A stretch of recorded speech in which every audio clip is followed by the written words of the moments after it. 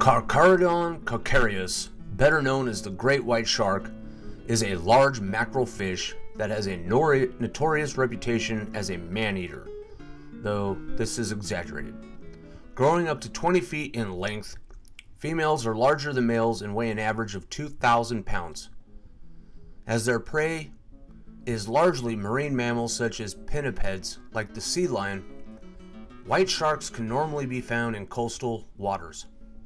As a consequence of their coastal habitat and their large size, these sharks are responsible for the majority of fatal attacks. With this understood, shark attacks are rare, and most are of mistaken identity in murky water, wherein the shark usually mistakes a swimmer or surfer as a seal, or similar animal. Although great whites are typically at the top of the food chain, it has been recorded that orca, or killer whales, have killed them, though this is believed to be rare. These two apex predators often live in the same biome, which is an ecosystem with similar traits. In modern folklore, the great white is feared, though many zoologists have made attempts to dispel this myth.